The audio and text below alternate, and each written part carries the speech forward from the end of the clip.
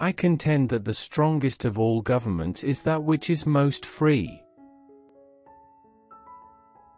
The institutions under which we live, my countrymen, secure each person in the perfect enjoyment of all his rights.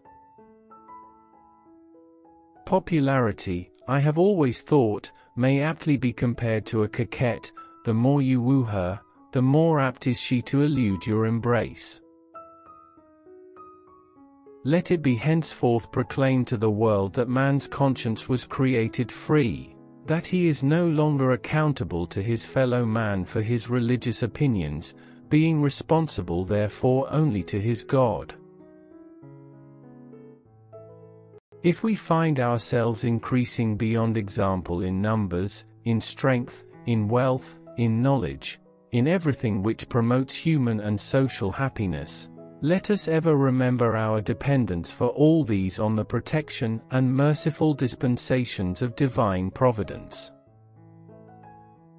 When the happy era shall arrive for the emancipation of nations, hastened on as it will be by the example of America, shall they not resort to the declaration of our independence as the charter of their rights, and will not its author be hailed as the benefactor of the redeemed?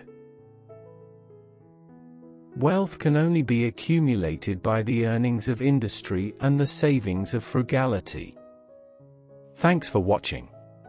Please don't forget to like, comment, share and subscribe to this channel, because you doing so help us to bring you more thought-provoking and inspiring quotes about life. Be safe and stay blessed.